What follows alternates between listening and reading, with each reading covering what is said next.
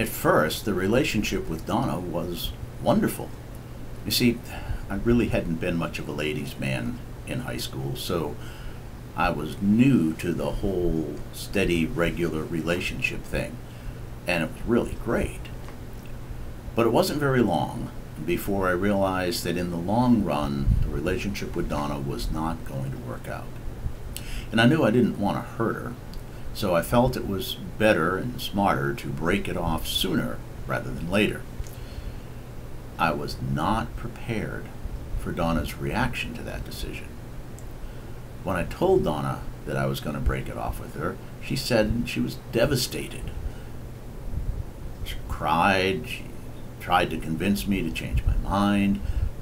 I had no idea what to do with the depth of emotion that she had.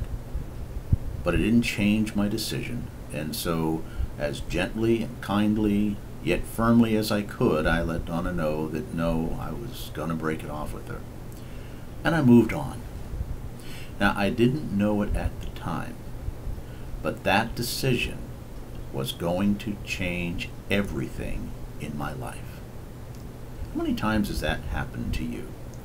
You make a decision, and you don't know where it's going to go. You don't know how it's going to change things, but when you look back on it, you realize that it changed everything. It's probably a good idea not to take decisions lightly. Just saying.